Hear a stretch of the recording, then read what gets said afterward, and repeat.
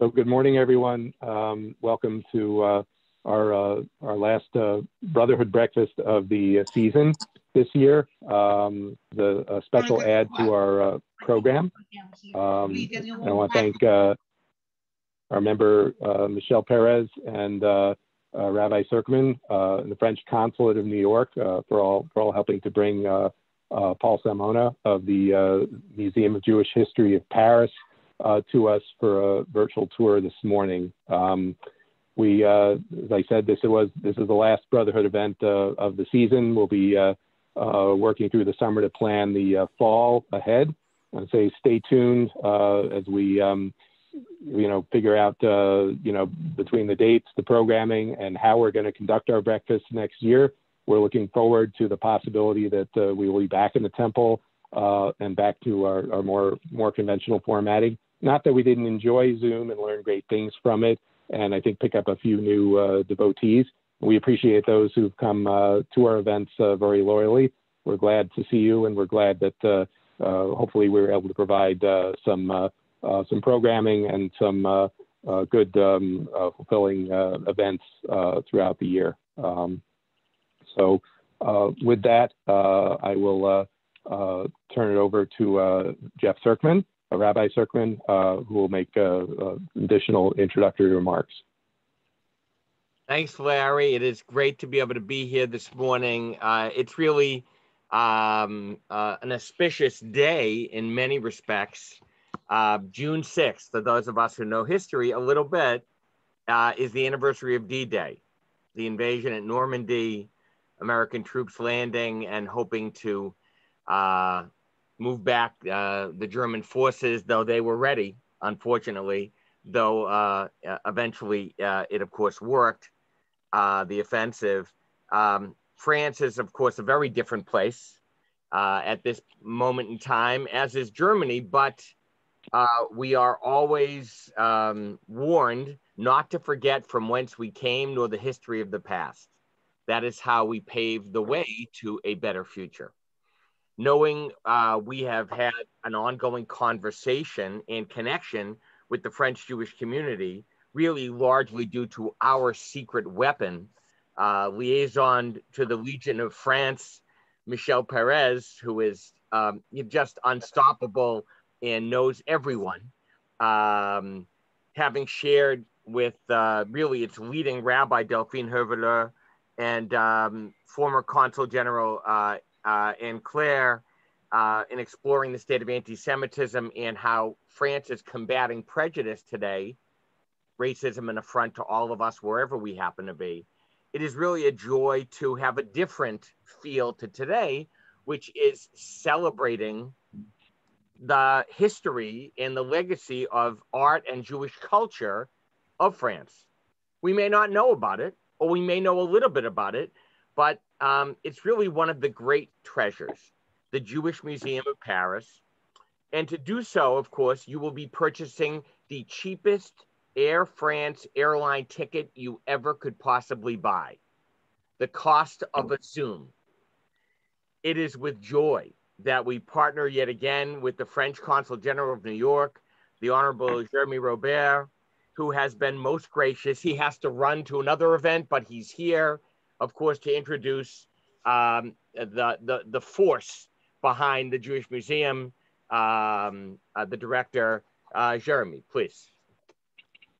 Thank you so much, dear Rabbi Serkman. And I'm really happy to and honored to address this very large audience. I can see you are so many around this virtual table. And it's for me a great pleasure because it's first, it's one of our priority, as you said, and the priority of President Macron is to fight anti-Semitism. And this is a daily fight. We know that unfortunately anti-Semitism is still very strong in France, strong in Europe, strong in the US. So we need to fight it together. And to fight it, we need to use different means.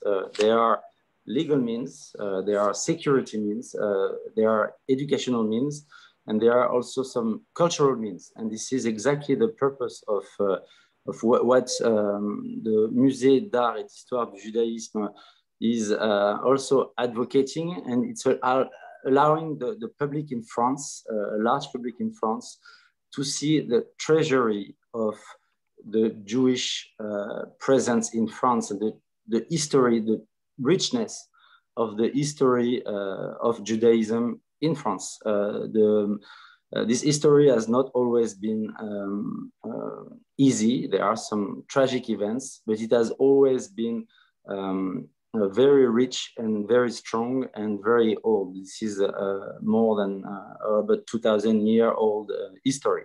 We had started, as you said, my predecessor, Anne-Claire Lejean, had started with the Musée d'Art et d'Histoire du Judaïsme, a series of conference. I'm not going to go in details about the conference which has been done, but we held already 3 conferences in New York with always a very large success and a large interest, and sometimes a large surprise to see how strong this really, and how rich the history between of Judaism in France could be. This is also for me very important to address the Westchester, the Larchmont Temple, and I would like also to thank, beyond you, Rabbi, I want to thank also Michel Perez, of course, and Jen Sable for their help in coordinating and facilitating the organization of the event. I also would like to thank Marta of my team, who has been working very hard to organize this event. And it's also very important for me to address the Westchester community. I was yesterday in Westchester for the gala of the FASNI, which is the French-American School of New York, based in Mamaroneck, and it's always a pleasure to address people in Westchester, which is such a wonderful place. I would like also, you say this is the cheapest way to go to France. This is true. This is why we organized it. I also would like to tell you that starting 9th of June, so in 3 days from now, France is reopening its borders. So this is very great news for us, because, and also for many American friends who have been waiting to travel to France. We are reopening our borders to Americans. It has been closed for more than a year. And we open the borders for Americans who have been vaccinated. So after visiting virtually the MAJ, the Museum of Art and History of Judaism in Paris today, I'm sure you will want to visit it physically. So you will be more than welcome. I know the museum have reopened in France, and there's a very strong optimism, and we will be very happy to welcome you in presence also in Paris and in France. Thank you so much, and I will now give the floor to the director of the Musée d'Art et d'Histoire du Judaïsme de Paris, Paul Salmona. Merci beaucoup. Merci beaucoup, Monsieur le Consul Général. Thank you very much. Well, I'm very proud and a little impressed, to be frank, to have to do this flight, as Rabbi Sarkman said.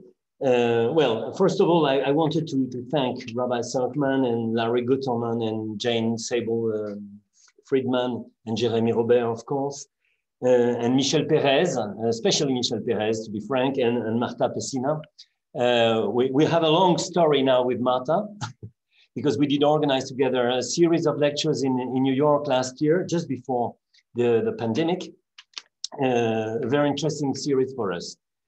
I try to share my screen, if you agree, so you can see some images of the museum, but not this way, of course. This way. No, that's not up. Well, as you can see, this museum, which is the most international collection in Europe about Judaism. We have the only international collection about Judaism in Europe, a collection you can compare with the Jewish Museum in New York, not so rich, but a very rich one nevertheless, or with the Israel Museum in Jerusalem. As you can see on our posters, we address all the audiences and not only the Jews. You could be a bird, you could be a zebra, you could be a unicorn, you could be a mouse, you could be a princess or a superhero. You are welcome in our museum. Well, of course, this is a joke, but these were glimpses to the Purim festival, the Purim Ball we organize every spring in the museum, which is a very happy and very funny moment because we don't want to present only a serious and a sad history of Judaism, not what the very famous American historian Salo Wittmeyer-Baron said, a tear history of Judaism. Judaism is not only, and especially in France, a valley of tears. It's also very long and with very interesting and happy periods. Well, the museum currently is installed in a very old aristocratic mansion, l'Hôtel de Saint-Aignan. Well, hotel in that case means palace, actually. This was an aristocratic palace built at the beginning of the 17th century, which has been, after the revolution, transformed in a very dynamic, economical place, you know, with a lot of workshop, where many Jews from east of France at the beginning of the 19th century and of Central and Eastern Europe used to live during decades. As you can see on the picture, this is a picture from the 20s. Many Jewish names like Judenstein or like Pessis here. I don't know if you see my mouse with the arrow. And many jobs in, you know, hat makers, cap makers, tailors, furs, etc. Something very classical, very traditional of Jewish jobs of immigrants. The building was in a very bad state because it had been transformed in a private building in 1827, well, some 30 years after the revolution. And it was in a very bad state, as you can see the door here.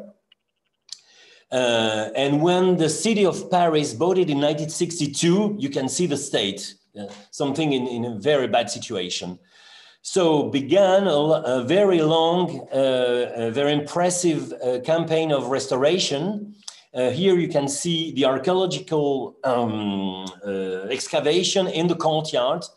The courtyard has been studied completely, and then we dig it completely, and we made under the courtyard a very huge auditorium, 200 seats, which is a very important tool, if I could say, of the museum. Well, here you can see the neighborhood.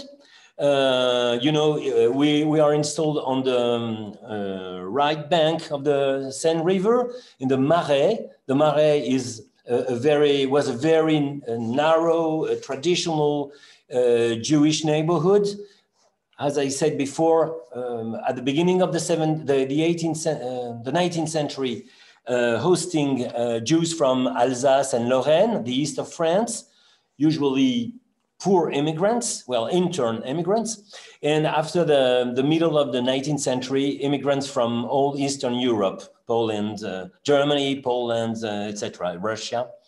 Well, you can see the museum here. It's this 17th century building. You can see on the facade today the posters of the future exhibitions, Chagall, Modigliani, Soutine, Paris pour École 905-940, and the other I will explain. Well, the entrance. So this is another view during an opening with many people. And today with these palm trees, which give some shadow, because, you know, during the summer is very, the courtyard is very hot. Well, the building was built in 1642, 1644. So it's a very old building for a diplomat of the courtyard of Louis XIII. Claude Davot, Comte de Mesmes. So you can see here the name of the owner, Davot. He was, you know, like a state secretary for the King Louis XIII, and he dealt the Treaty of Westphalia, which gave Alsace to France. It's a very important moment of our history. We have very interesting maps of and drawings of the building, because Pierre Lemuet, the architect, who was a very famous architect of the 17th century, what we call le premier classicisme, the first classicism, published in 1677 a very interesting book of all his buildings, and there are many drawings and elevations of l'Hôtel de Saint-Aignan. Saint-Aignan is the name of the next owner. So today we are, the former images, you know, we are here in the courtyard at this level, and we will visit all these two levels. The first level, we call that l'étage noble, the noble floor, and les combles, you know, the attic, just under the roof. But the museum is not only a permanent collection, is also, well, I would say that it is a 21st century museum, despite it is in a very old building, because we have a very important library with specialized in books about archaeology and history of art of Judaism, and of course, history of Jews of France. You know, it's a beautiful space. A very beautiful auditorium, as I mentioned previously, with 200 seats for cinema, theater, lectures, conferences, concerts, etc. It's a very important part of the activity. Here you can see the image of silent film, the Golem, in concert, with live music. We also have a very big bookshop. We are very proud of it because, for instance, you can see here the section of literature from Appelfeld to Stefan Zweig. You know, it's the biggest, I think, in Paris section of literature with from A to Z, with no distinction of nationality. So you can find Philip Roth, the American writer, just nearby Joseph Roth, the Austrian writer, but also Patrick Modiano or many Jewish French writers or Israeli writers, from everywhere. All the fund has more than 5,000 books. It's not just a corner with some objects like in so many museums. It's a real service. We don't earn money with the bookshop, but it's like a cultural service.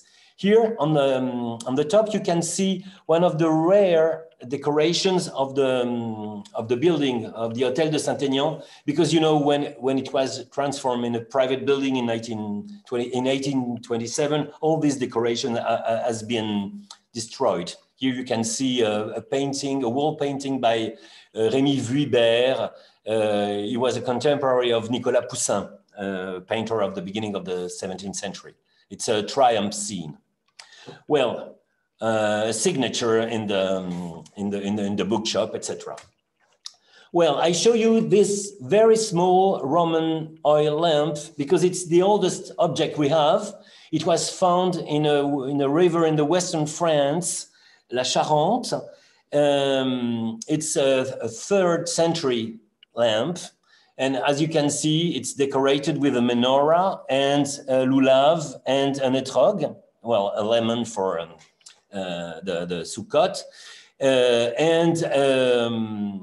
And well, it's one of the oldest object of the collection. We know by archaeological discoveries that Jews were installed in France since the 1st century before our era. Well, very few remains, but some remained, especially in southern France, which was colonized by the Roman Empire. The southern France was colonized at the 2nd century before.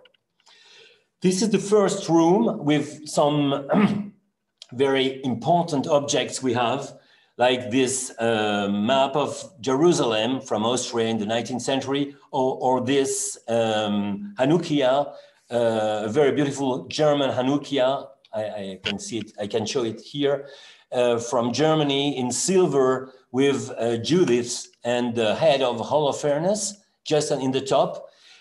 Which is a marvelous object of jewelry, and which shows that there are human representations in Jewish art, just by the way.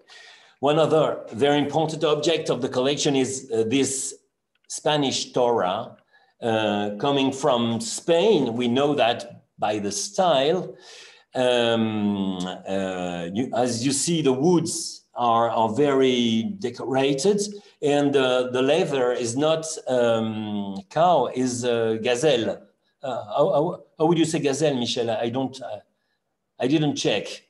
A wild animal, well, from Northern Africa, or we don't hear you. Non, votre micro doit être coupé, hein, Michel. En tout cas, moi, je vous entends pas. We say gazelle also in English. You say gazelle, okay, I'm sorry. Well, it's a very important document because, of course, it comes, well, from Spain, so it means it's before 1492, the expulsion of Jews from Spain. Maybe it was copied in Northern Africa, maybe still in Spain, we don't know exactly. We just recognize the style, but it's a very precious one. Well, one of the oldest Torahs in Europe, probably. The next room shows a series of tombstones from a Parisian Jewish cemetery of the Middle Ages, found in 1849. And of course, it's a very interesting collection because we have the names and the name of the fathers of many Jews who lived in Paris before the expulsion. Jews were expelled from France 3 times in 1182, 1306, and 1394. 1394 is the last expulsion, 1 century before Spain. It's a very big one, and it should be, it must be a very important date in European history. And unfortunately, the most known date is the Spanish expulsion, but the first expulsion was done in France. But the reality also is that Jews came back to France in the eastern France, in Lorraine, for political and technical reasons for the French crown during the 16th century, and along the coast coming from Spain and Portugal, because the French crown was in war with the Spanish crown, so they accepted Jews from Spain and Portugal. These are the only tombstones, Jewish medieval tombstones found in situ in France. We know by archives around 130 cemeteries, but the only cemetery who delivered some tombstones in archaeological context is Paris. All the other tombstones has been sold all over the France, sold by the crown after the expulsion, because the crown took the lands and the buildings of the Jews, and all the tombstones have been reused in other buildings. So we know some, but never found in the main place of the cemetery. At right, you can see a very beautiful painting by Marc Chagall, the cemetery gates. It's on loan from the Centre Pompidou, le Musée d'Art Moderne. And of course, it's the cemetery of Vitebsk. It's 1917 painting by Chagall, and one of the most interesting Jewish inspired paintings by Chagall. Well, I should also mention as very interesting and very old pieces these Piyutim by a very famous Spanish rabbi who traveled through France, through southern France, and then emigrated to Algeria, Shimon ben Tzemaduran.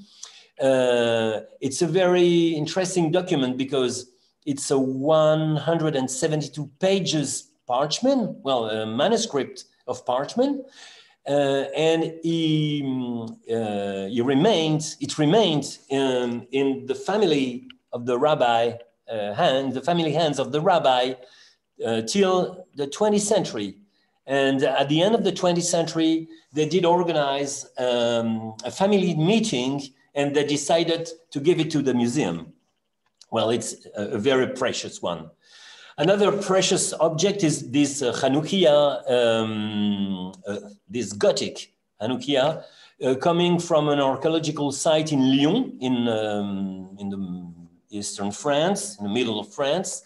And it's one of the very, very rare medieval Jewish objects we have, French medieval Jewish objects, except the tombstones and except manuscripts in the National Library. There was a very important rabbinic school in northern France. You probably know Rashi, Rabbi Shlomo ben Yitzhak Atzarfati, Solomon, the son of Isaac, the French.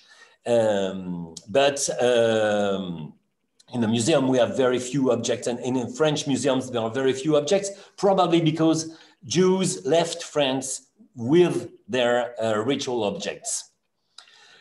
Another section, a very rich section. As I mentioned, we have an international collection, a collection gathered at the very beginning in the 19th century by the grandfather of the very famous French anthropologist Claude Lévi-Strauss, Isaac Strauss.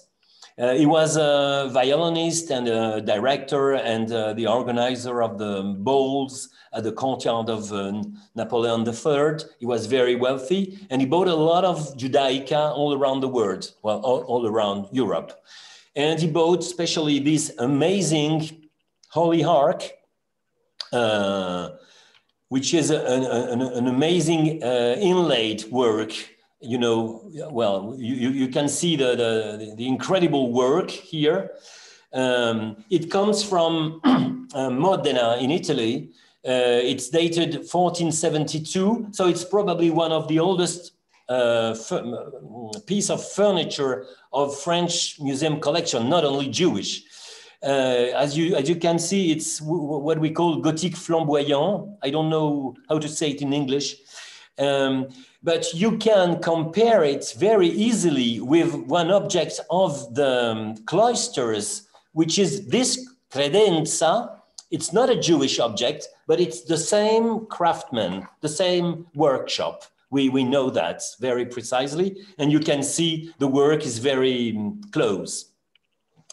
In the Italian collection, there are also a series of paintings by Venetian painter Marco Marcuola with very, very rare scenes of Jewish life in Venice in the 18th century. A wedding, a circumcision, Brit Milah, a funeral, and a cemetery, which are very, very rare documents about this Jewish life in Venice. As you know, Venice had a very important Jewish community till the Shoah, till the Holocaust. And the ghetto was invented, well, unfortunately, in Venice in 1516, but many Jews remained in Venice till the emancipation. Well, the French invasion by Napoleon, by Bonaparte, at the end of the 18th century, opened the doors of the ghetto. So these are not very good paintings in terms of artistic painting, but very precious documents about Jewish life, of course. Another section is about Amsterdam and the gathering of two communities in Amsterdam, because before the expulsion of Jews from Spain and Portugal at the end of the 15th century, there was an Ashkenazi community in Amsterdam, and then arrived many Jews from Spain and Portugal along the French coast, by the way.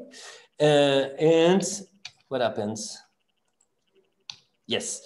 And we have, for instance, this wonderful painting of this landscape of Amsterdam. At left, you have the small Ashkenazi synagogues, which are now currently the Jods Historisch Museum, the Jewish Historical Museum of Amsterdam, with a very interesting collection about Jews in Holland, and especially in Amsterdam. And at right, this amazing Portuguese synagogue, which is still exactly the same, with no electric power, just candles, and in perfect state, built by Portuguese and Spanish Jews in Amsterdam. And if you follow, well, currently this canal is a road, and if you follow this axis, you will arrive in the Jewish road where Rembrandt used to live. Another very important document we show nearby this, this room is this Haggadah, this Passover Haggadah, which was copied and decorated in pen on parchment in 1731, but by an anonymous scribe. It's inspired by two Haggadot from Amsterdam and Venice, but it's print, but this one is not print. And it's a very fresh document. It's a recent gift to the museum. Another amazing object we have is this very bourgeois sukkah, this very bourgeois hut for the Sukkot festival from southern Germany or northern Austria. We don't know exactly. What we know is that here there is a lake, and the landscape is something connected with the landscape of like the Constance landscape. I don't see the hour, and I don't find my phone, so I don't know if I'm too long or not. No, go ahead. Go ahead, okay. As you can see at left, it's painted, and there is a landscape of Jerusalem with the two mosques and the wall, the kotel here, the yellow, and then it becomes a Middle Europe landscape. You know, it's symbolically, it's very interesting because you can see on the painting that the Holy Land and the usual landscape of these Austrian or German Jews are closely connected. As you can see, a panel is missing because this sukkah was like a beach hut, you know, with many panels, 37 panels. It was planned to be built each year, and during the whole year, probably stocked in the attic or in the cellar, I don't know. And when Laurent Sigal, my predecessor, bought it in Amsterdam in an auction, the 17th panel was missing. And 20 years after, we found it. So it is currently in restoration, and we will install it very closely. As you can see, these are very Middle Europe, Europa buildings, you know, the bulb, church, etc. Another important section is the section about the Ashkenazi traditional life. And we fortunately have an an amazing series. You see only 6 or 7 on this picture, series of models of these pagod wooden built synagogues of Eastern Europe. We say pagod, but there is nothing to see with Chinese architecture. Actually, it's Polish architecture. Many of these synagogues were destroyed during pogroms and during the First World War, and then during the Shoah, etc.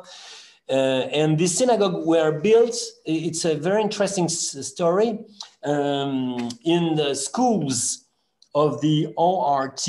I don't know if you know ORT in Westchester or in New York. It's an international organization to teach Jews to practical jobs, craftsmen, yes, crafts, etc. And they have schools in France and also in Northern Africa. Northern Africa was French at this moment. And these synagogues were built in Northern Africa just after the Second World War, which is very strange.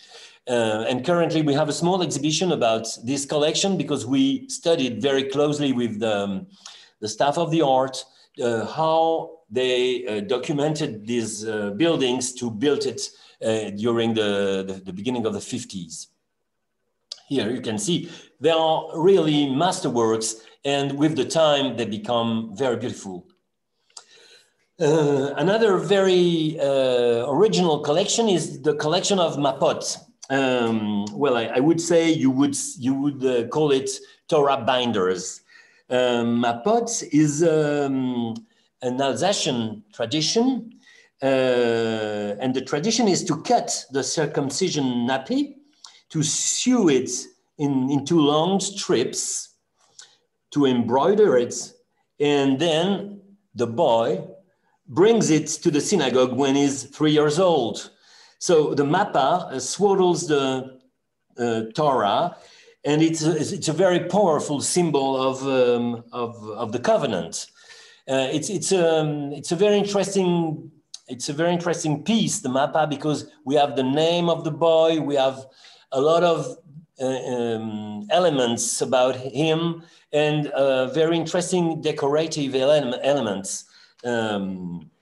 And very recently, my colleague Claire de Comps, the chief curator of the museum, discovered in the Geniza of an old Alsatian synagogue a series of 240 mapot, which are now in Strasbourg, and which are now the most important European collection of mapot. Here you can see some details. It's embroidered, or it could be also painted. Just a glimpse to the attic, with the collection of the attic. On this showcase, you can see a series of Judaica,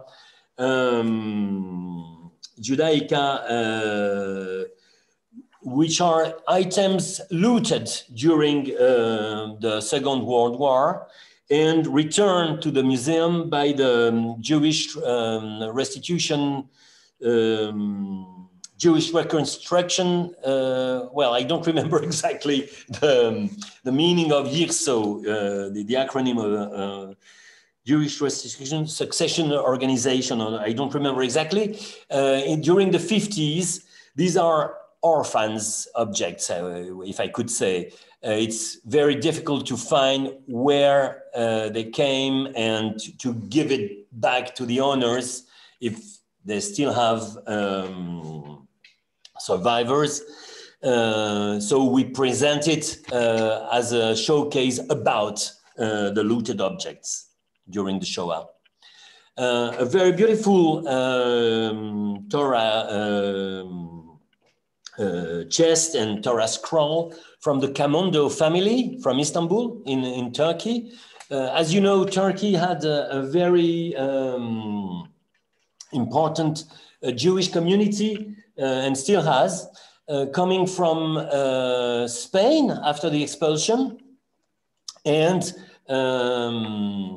some of the members of this community, my family, for instance, but the members of my family were not bankers. But the Camondo were very wealthy bankers. They came to France at the beginning of the 19th century. They became very generous patrons from French museums, for the Louvre. There is a very important collection of their paintings in the Musée d'Orsay. Now, they patroned the building of the Théâtre des Champs-Élysées, one of the most important opera halls in Paris. And the last member died during the Shoah. And they came from Istanbul with very beautiful objects. Following the attic, you will see the Northern African collection, because as you probably know, the majority of the French Jewish community now comes from Northern Africa, Tunisia, Morocco, and mostly Algeria. Algerian Jews were French since 1870. Just a minute, I take a little water. And talking about Algeria, this is a shofar with the ostrich feather to clean it, which comes from southern Algeria, a town, an oasis called Lagouat, where there was a small Jewish community, and these Jews, of course, emigrated to France. A beautiful painting of the synagogue of Constantine, also in Algeria. And here, a very dynamic session with children about the Northern Africa collection. We have an amazing series of potteries from Tunisian family, the Shemla, and especially this panel, with Irani's inspiration, and many documents, a very rich collection about the Shemla family. As you can see in this showcase, if someone between you know the word poncif, which like topos in Greek, these are original poncif. Well, it's an interesting example, this showcase, because they had a very dynamic workshop in Tunis, and they worked with Christian and Muslim workers, potters. And at the very beginning, they made a very traditional pottery like this. But at the end of their life, during the 30s, they made a lot of tiles like this, which were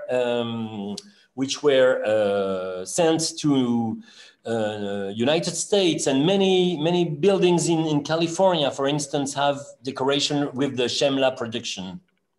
Well, a view of the Alger synagogue, and a wonderful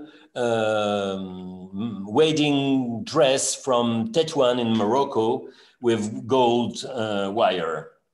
Two portraits from Algeria. This is very interesting because it's the very first portrait of Jews from Northern Africa, you know, still very serious, of course. More serious than Protestant Dutch portraits of the 17th century. Well, we come back to France, and this is a painting of the first synagogue built in France after the emancipation. Well, when I say the emancipation, I mean 27 of September 1791, during two years after the destruction of La Bastille during the French Revolution. The Assembly gave the civil rights to Jews of France, which is something completely new in the history of Europe, you know, because to have the status of citizenship, you have to come back to the Roman Empire for Jews. And during the 19th century, Jews in France have been able to enter in all the areas of the political, intellectual, cultural, industrial, commercial life, except, of course, the church. And this was the first synagogue built in 1812 in Bordeaux, precisely by this Portuguese community.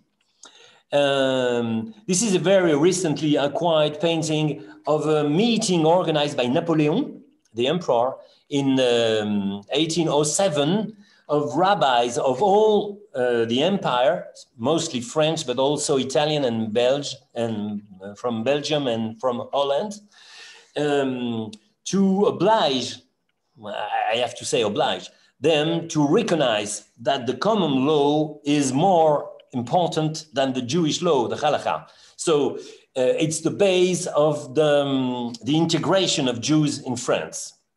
And after this moment, the Judaism will be something very private, and Jews will become very Republican citizens and very engaged in the life of the city. The end of this attic with, well, this is a portrait of Adolphe Crémieux, who gave the citizenship to Jews of Algeria in 1870. Well, the only anti-Semitic document, a poster of the election of September 1889 by Adolphe Léon Villette, an anti-Semitic candidate at these elections. We have many anti-Semitic documents, but we only show one, this one, just in front of this portrait of the very famous actress of the beginning of the 18th century, the 19th century, Rachel. An American historian published recently, well, 10 years ago, a very interesting biography about her. She was the daughter of a very poor Alsatian man. And at 17, she was already like Catherine Deneuve, if I could say. She's a symbol of integration and the ability of France to integrate Jews during the 19th century. But just in France, in front, we showed this poster because it shows how appears at the end of the century this new anti-Semitism, not on a religious basis, but on a racial basis in France and in Germany. Well, the guy was a good drawer, but he makes the confusion between the Talmud and the tables of the law, just as you can see. Well, we also have an amazing collection about the Dreyfus affair, and I show you some drawings recently acquired in an auction with Émile Zola, the writer, Alfred Dreyfus himself, the woman of Lucie Dreyfus, the woman of the Captain Dreyfus. Wife. Pardon? The wife of. The wife. Thank you. You know, I know. Merci, Michel. Allez-y, n'hésitez pas. Okay. Ludovic Trarieux, who was the creator of the Ligue des Droits de l'Homme, the organization of human rights, if I could say. Okay. And the attic ends with a small section about Jewish presence in the art of the 20th century, with some paintings by Modigliani. Well, before I should mention this, it's a painting by Simon Monzin, a Polish painter who immigrated to France at the beginning of the 20th century. And on this painting, he shows a died soldier during the First World War. And it's a very interesting symbol of the commitment of foreign Jews in the French army during the war. And just in front, you can see this naked woman, who symbolizes the nation, and the nation has nothing to offer to the widow and the daughter. Comment dire qu'elle est désemparée. They feel abandoned. Yes. And I also show you a series of wood carvings. Wood carvings by Hanna Orlov. Hanna Orlov is a very interesting artist from Lithuania who came to Paris at the beginning of the 20th century. And these wood carvings, where it's a series of 12. I bought it for 500 euros 8 years ago, which means that we can enrich the collection sometimes with very few means. In the collection, we have also very interesting drawings from the Shoah, if I could say, because, for instance, this drawing is a portrait by Sber, a very good artist, who made an amazing series of portraits in the camp de Bonne-la-Rolande, in the Bonne-la-Rolande camp. It was a camp before Drancy and before the deportation to Auschwitz. And of course, after the opening of the museum in 1998, well, I didn't mention that, the museum is quite recent. It opened in 1998 with the support of the City Hall and of the Ministry of Culture. And it's a non-profit organization, independent, but with the help of the state and the city. We also gathered a very important photographic collection, an amazing series of pictures by Helmar Lersky, a Jewish German photographer who lived in the United States, then came back to Germany, worked in cinema in Germany, and then immigrated to the Yishuv. And strangely, he left Israel in May 1948. It's a very strange story.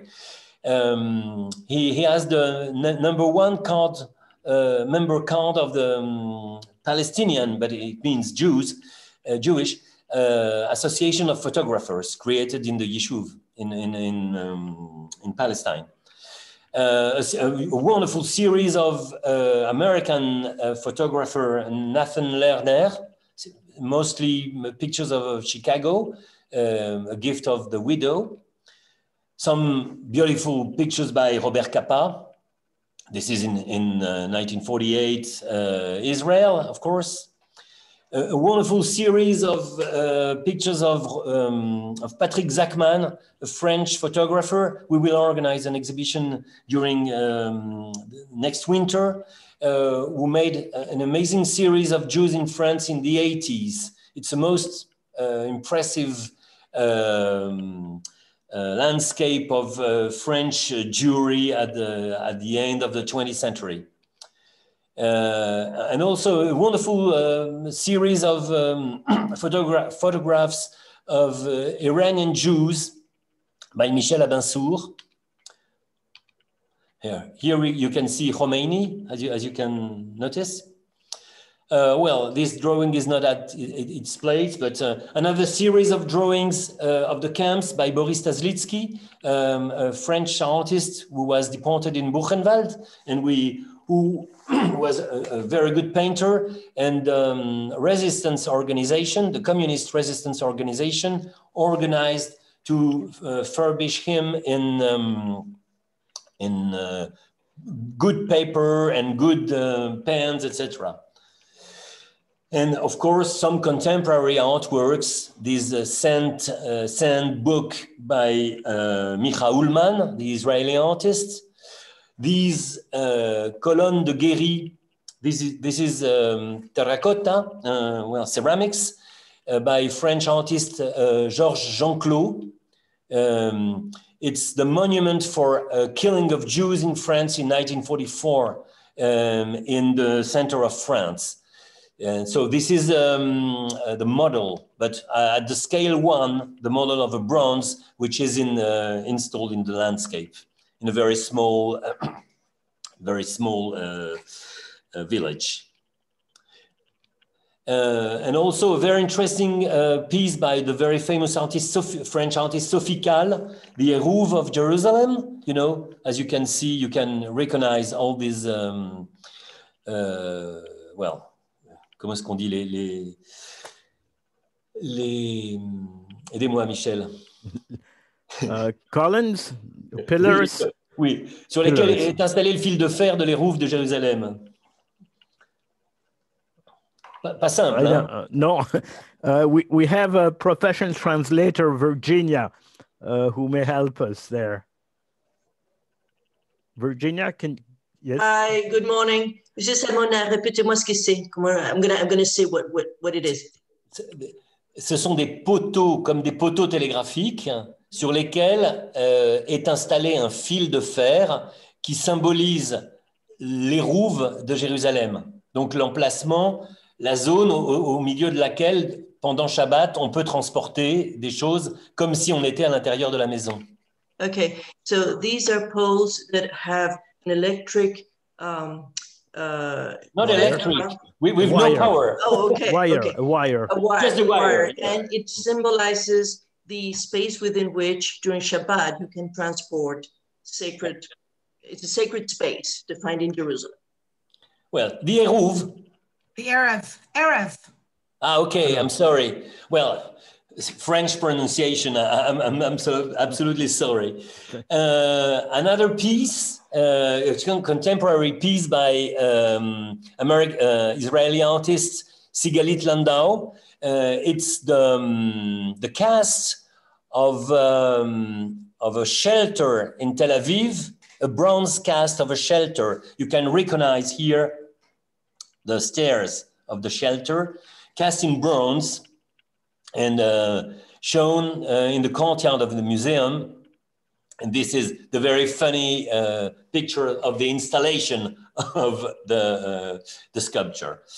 Well, I mentioned very quickly the auditorium, many lectures and conferences in the auditorium, many events for children.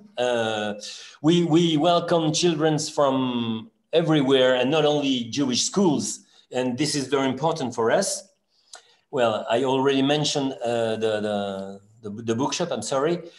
Many temporary exhibitions. We have four spaces for temporary exhibitions, and it's a very important part of the cultural program of the museum. So I show you some posters: Freud, Elena Rubinstein, Elmar Lersky, the expressionist photographer, an unknown Jewish French painter, Jules Adler, painter of the people. A very interesting series of photographs by Adolfo Kaminsky, Russian, Argentinian, French Jew, who was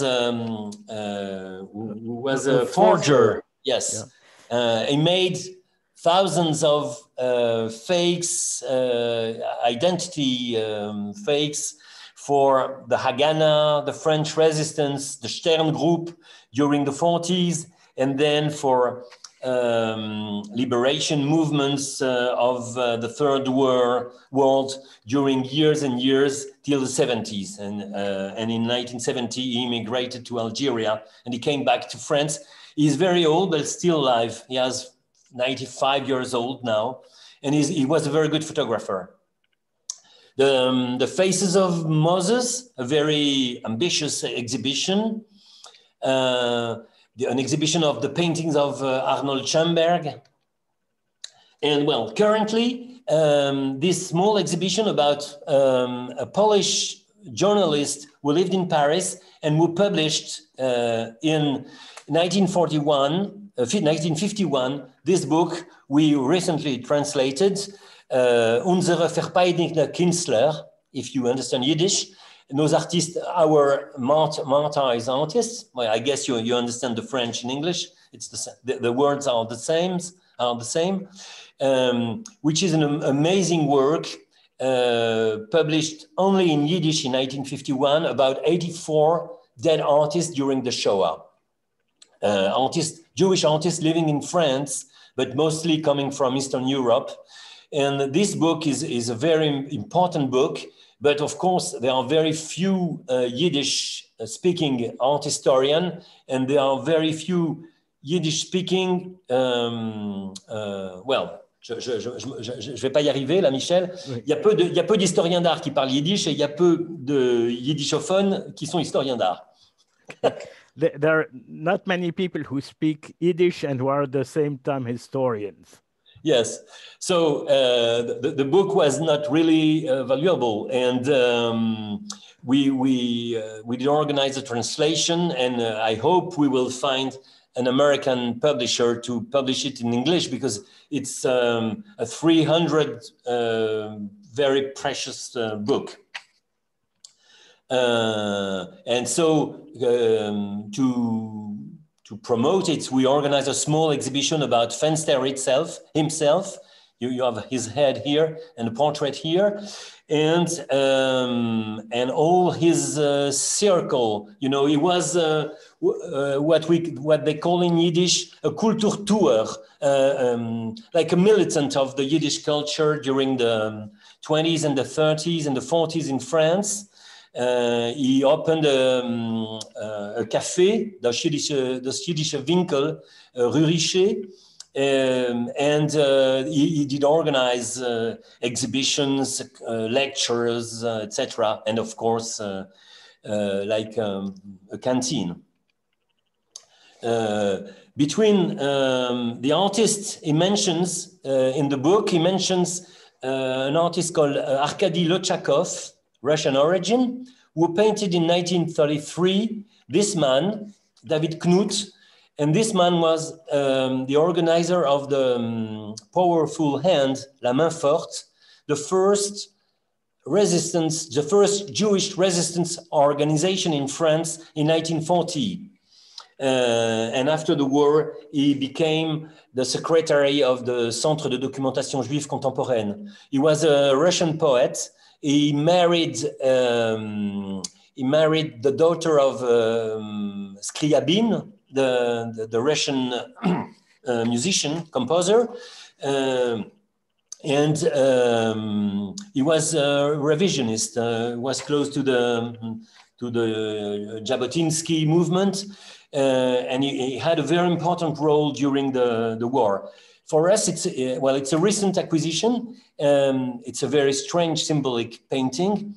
And for us, it's very interesting because we want to develop in the permanent collection a very big section about resistance and rescue. Because, you know, 75% of French Jews or Jews of France have been saved during the war, which is a figure you never find in Europe. And it's due to rescue and resistance organizations like the Main Forte. You know, this is from the Bible. L'Éternel nous a fait sortir du pays d'Égypte d'une main forte. But you could say it in English better than I could do. God led us out of Egypt with a strong hand. Yes, thank you. Thank you. This is the next big exhibition, Chagall, Modigliani, Soutine, Paris pour École. It's about all the artists who came to Paris to study and to become artists, coming from their Jewish community, not always very well accepted in their community, and very well accepted in Paris. So it's currently in installation. So this is from Soutine, a series of portraits by Hannah Orloff, I mentioned, and a series of pictures by Marc Vaux, a French photographer who made pictures from all the workshops of these artists who lived in Paris. So in a certain way, the small exhibition about Fenster, it's the end of the story of Paris pour École. This is the catalog. You know, it's the first catalog in the story of all the Museum of all the World, who has been published 14 months before the opening, due to the pandemic, of course. Well, we use very often the courtyard for festivals. This is during La Fête de la Musique with Shefita, every 21st of June with Shefita, an Arab Israeli, no, she's not Arab, but she sings in Arabic. She's an Israeli singer, very funny and very good. We have also an event each October, the first weekend of October, called La Nuit Blanche in the courtyard. This is a very... Yep. The White Night, yes, of course. Thank you, Michel. This is a Boltanski happening with artificial snow, a very beautiful happening. And well, I finished with the Purim festival you have already seen. Michel asked me to mention my personal passion. So it's about archaeology, because as I mentioned, there are Jews in France since 2000 years, since the Roman colonization. And I recently published in this small publisher, La Découverte, a book about the archaeology of Judaism in France through the centuries, and especially with recent discoveries. And I just show you these two pictures of this sarcophagus of a Roman woman and her husband. C'est bien husband là, hein? On est d'accord? Oui. And her name is Pompeia Judea, as you can read, which means Pompeia, the Jew. And it's a discovery of 2009. And it's the first mention of a Jew in the history of France, and it's from the 3rd century. So it's really a new, a very important discovery for the knowledge of the Jewish presence in France. I guess it's the last. Well, I have to add that we plan to reorganize completely the museum to give more space for the history of Jews of France, beginning with this sarcophagus and ending with the contemporary situation, because the Musée d'Art et d'Histoire du Judaïsme is the only museum in Europe which could talk about the contemporary Jewish presence. In France, as I mentioned, we have a very important Jewish community, around 600,000 or 700,000 Jews. We don't know exactly, because in France we have no figures, but we know more or less. On n'a pas de recensement. No census based on religion. Yeah, yes, on religion. We are only citizens. We own the community of citizens in France. It's quite different with the United States.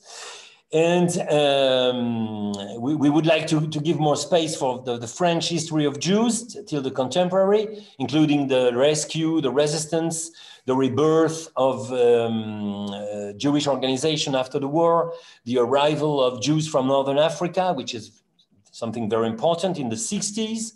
And we will have a completely new museum, I don't know, in 2026, probably.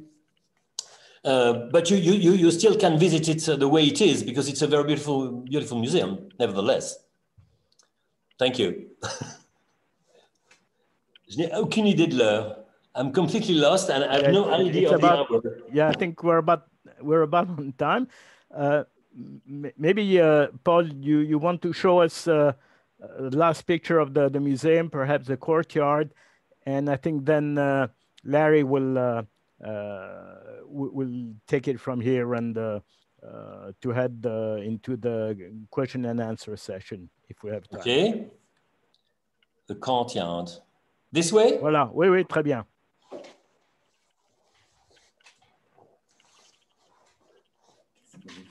Larry? Yeah.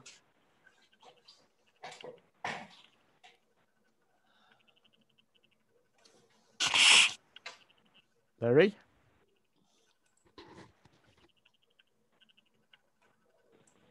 Thank you, Paul, very much.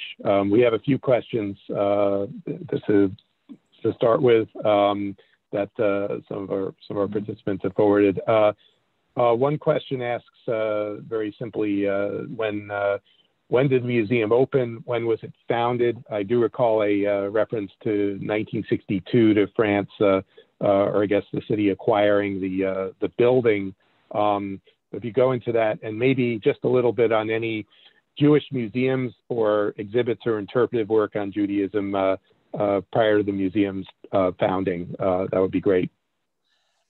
Yes, I've been a little quick on these topics. Well, the building was acquired by the City Hall in 1962, but with no Jewish project at this moment. And the idea of a Jewish museum in France was born during the 70s, to be frank. There are Jewish museums in many European capitals, but there was not Jewish museum in France for many reasons. It should be too long to explain just now. The decision to create the museum in our building was taken in 1985 by the mayor, Jacques Chirac, who became president after, and by Jacques Lang, at this moment, Ministry of Culture. And in 1988, Laurence Sigal, my predecessor, was chosen. And she opened the museum 10 years after a very important restoration and a series of acquisitions, etc. What was the end of the question? I think you've answered it in terms of giving some background, which is great. I'm going to ask if you stop your screen share so we could see you a little better on the screen. Yes, of course. Here. With pleasure. Yeah, perfect. Okay. All right. That's great. So great. Let's see. We saw there are a few questions about organizing guided visits for children and how many school children or how much of the collection is known by school children in France. But I think based on when that question came in, you pretty much answered it during the presentation, and that was very heartening to see. We receive around 15,000 children a year. How many visitors a year, approximately?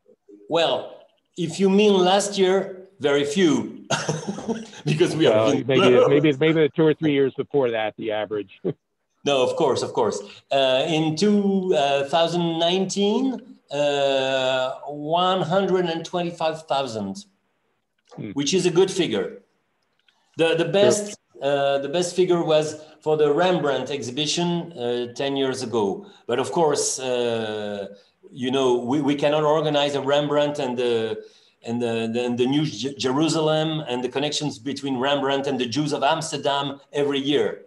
It would be too expensive and and of course you cannot repeat all the same issues every year.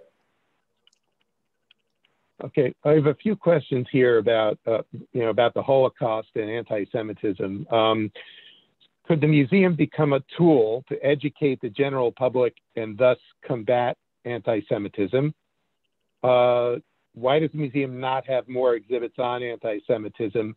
Are there exhibits on the Holocaust or expulsions from France? Maybe sort of take those questions together. I have to mention that we share the work, if I could say, with the Shoah Memorial, which is based at 800 meters, so very close, also in the Marais. So the mission of the Memorial de la Shoah, the Shoah Memorial, is specially based on the Shoah history and the genocides, and more widely on the genocides, Rwanda, etc., Armenians, but mostly Jews. So we work a lot about anti-Semitism and discriminations, etc., with the children, but in the collection or in the temporary exhibition, we prefer to stress on positive aspects of Jewish life, because we know that except the children who come with the school, when visitors come to the Jewish Museum here, they don't need to be taught about anti-Semitism or discriminations. They are very open to Jews, and they already know what happened with the Jewish history. So we prefer to organize exhibition about the creation, the productions of Jewish societies, and not on destruction, if I could say. But of course, these topics arrive inevitably, if I could say. For instance, we did organize some years ago an exhibition called From Superman to the Rabbi Cat, about Jews in cartoons, in comics. And of course, a very important part of Jewish artists were engaged especially in United States, in comics against the Nazis. And if we take the personal story of Gottlieb, Marcel Gottlieb, a very famous French artist, comic artist of the 70s, his father died, was deported, and he was hidden children, etc. So we cross the story of the Shoah and the discrimination, etc., very regularly in our exhibitions, but it's not the main topic, if I could say. And thank you. Larry, I think I should add that teaching about the Shoah now is mandatory at the high school level in France. You know, every child going to school learns about the Shoah. Yes, but you know, Michel, and you are absolutely right, but the problem is that the only thing they learn about Jews is, in the best case, the Dreyfus affair at the end of the 19th century and the Shoah. So the only vision they have about Judaism and Jews is the vision of victims and dead bodies. So our mission is to show that Jewish life is something. We are not only bodies, if I could say. Well, I'm sorry for the expression. It's a little brutal, but it's to be quick. I see. Thank you. I have an interesting question here. In the Venetian wedding painting, it appeared that the men and women were not separated. Can you comment on that? I'm not a very specialist about Venetian life. The only thing I could say is I guess it was the life in Venice. But if you see the very famous Vittorio da Sica film Il Giardino dei Fizzi Contini about the Jewish life in Ferrara, in Italy, you can see that there is a very small separation in the synagogue between men and women. And probably the Italian tradition was less severe in terms of separation between men and women. And you know, you have very prominent Jewish women, intellectual Jewish women in the history of Italy. Well, but I'm not a specialist of Italian Jews. I know very well the cemetery of, for archaeological reasons, of San Niccolò al Lido in Venice, but less the Jewish life in the 18th century. Okay, another sort of relatively narrow question.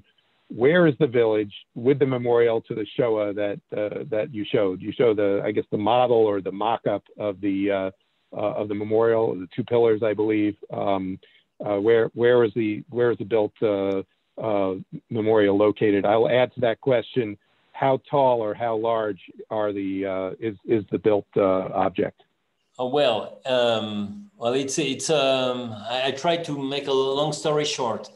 It's in the middle of a forest in the center of France, near Bourges. So, you know, I'm sure you don't know Bourges. you know, it's like a very small town of the Middle West. And it's in the middle of forest, just nearby a farm, three or four buildings of a farm in the middle of the forest. The Jews were brought there, and then it's horrible. They were thrown in wells alive. 36. So it's the name of the village is Savigny-en-Septaine, but you know the memorial is completely isolated in. You have to know where it is. Well, if someone wants to go, I can give the address and all the explanation. Of course, it's a very sad story, and the sculptor was from a very close town, Vierzon, and two members of his family died in the wells. And well, the sculpture is 250 centimeters meters high, to give, you know, a dimension. 2.5 meters, so about 7 or 8 feet. Yeah. Okay. All right. Well, thank you for that. Okay, another interesting question here. Thank you for the presentation. When we were in France in the 1980s, most of the synagogues were locked up, while most of the churches were not. Is that still the case? Yes. Yes. When we say locked up, basically, you know, we live in a very strange situation. How could I explain? I never felt any risk in my daily life since I was born as a Jew. Okay, I live in Paris. It's very simple. I never, you know, we never feel any anti-Semitism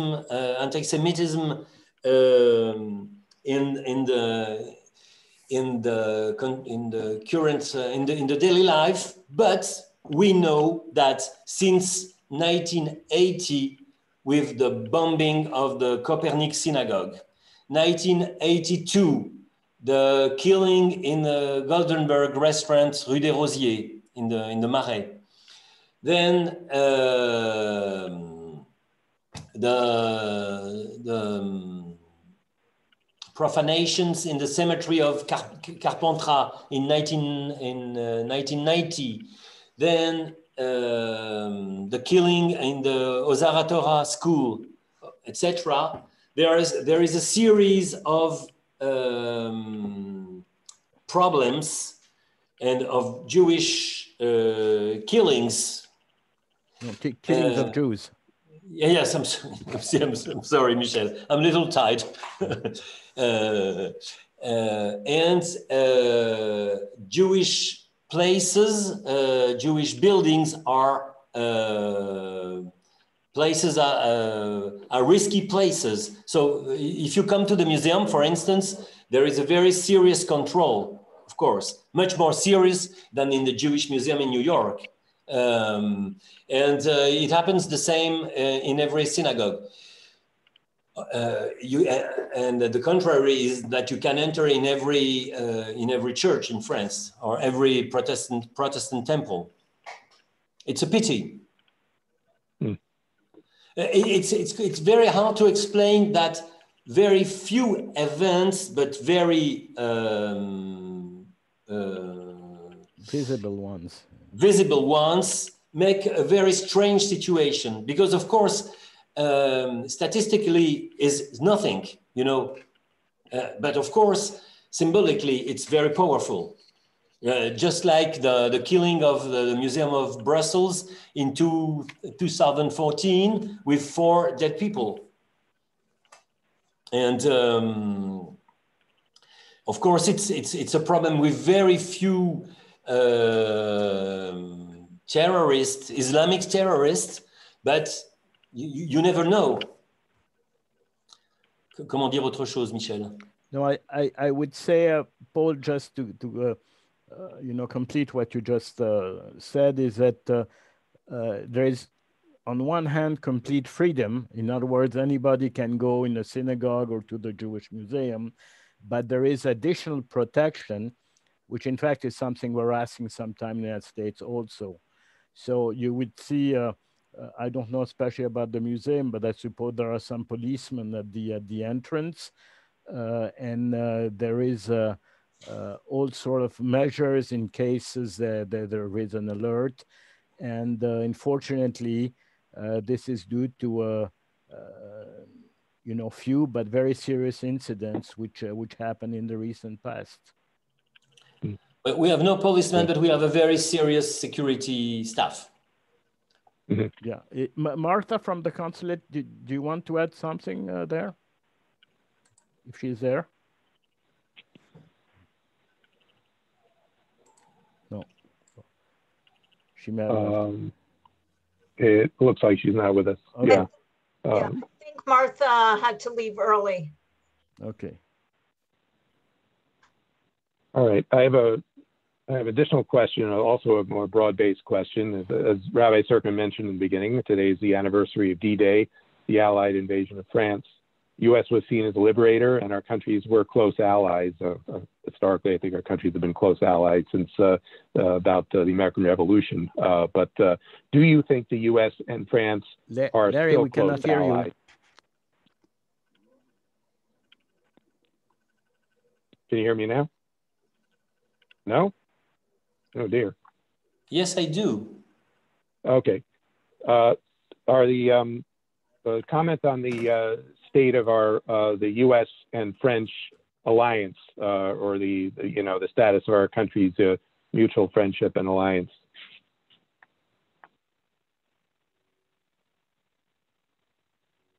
I don't understand, Larry, to be frank. Okay, let me go back to the question. Today's the anniversary of D-Day. The U.S. was seen as a liberator of France, and our countries were close allies. Do you think the U.S. and France are still close allies? Yes, no doubt. No doubt.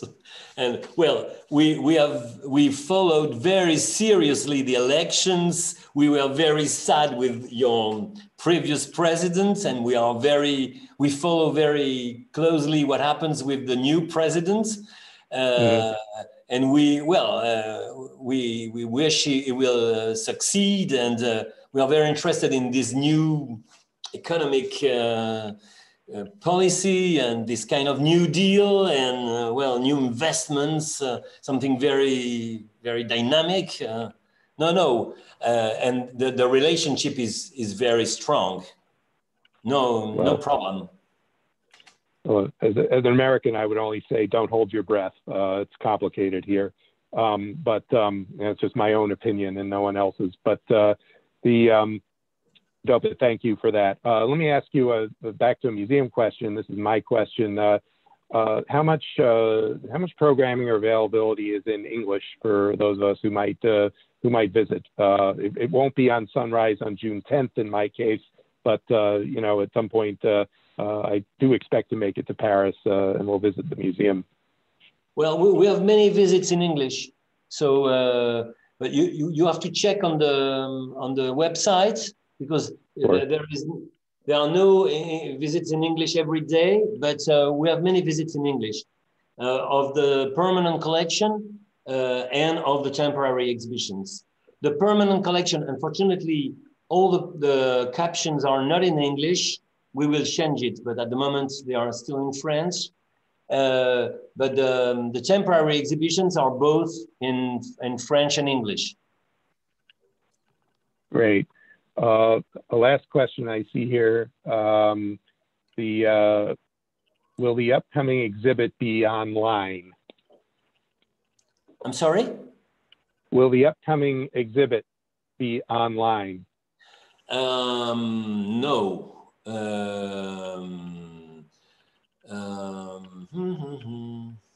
You mean a virtual tour of the exhibition? I think making the exhibit available online the way that many museums have been doing for the past year or so.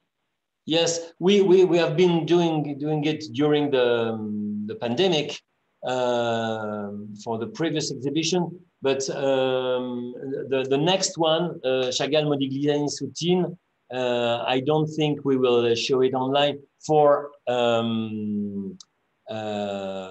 low reasons, because we have no, well, it would be very expensive to have rights to put the paintings on the internet site. You know, we are a small museum, and the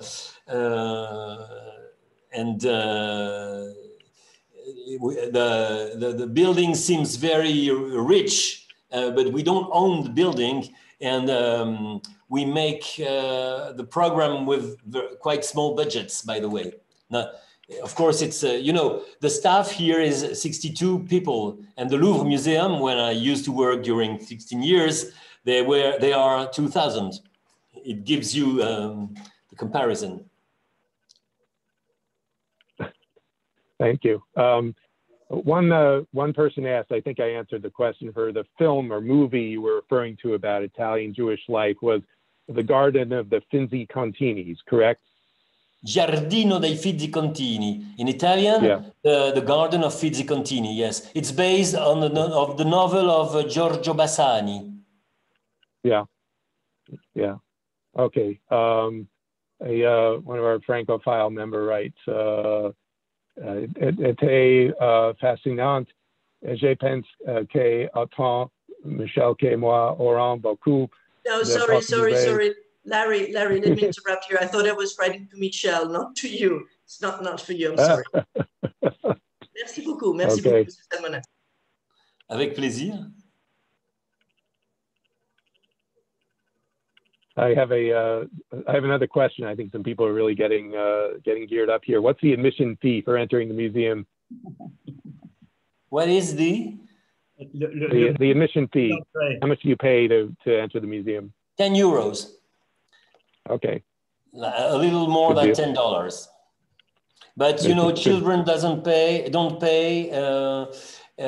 Teachers don't pay. Well, there are many free entrances, and the small exhibitions are for free. Mm-hmm. Great. And I think, Larry, Paul will be happy to arrange special tour for Larchmont Temple members. Well, absolutely. Yeah. If you organize something together, I would be very happy to do it, of course. It would be fine if you come together. Well, not all the congregation, but because the spaces are small, as you have seen. Yeah. But some groups we can organize, of course. Yeah. Okay, I think that is all I see in terms of questions. Numerous people have written "Merci beaucoup" in the comments. I'll pass that along. And Paul, I want to thank you very much for generously giving of your time and effort to put this event together and take us through what's been a fantastic tour. And thanks everyone for joining and staying in. Our attendance is still pretty solid here at the end, so we've kept you enraptured in it. I see.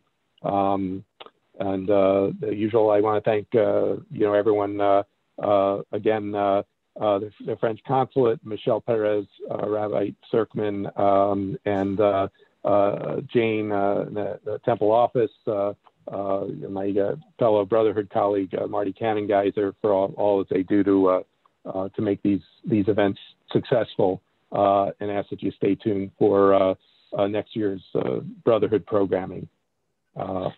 And with that, I think we can bid adieu.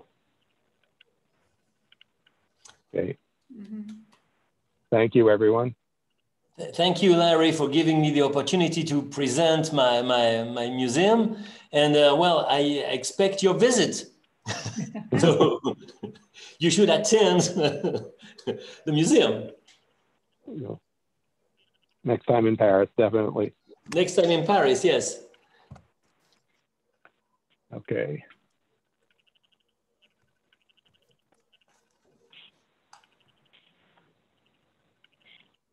Bye. Good night. Bye. Morning. Bye. Okay.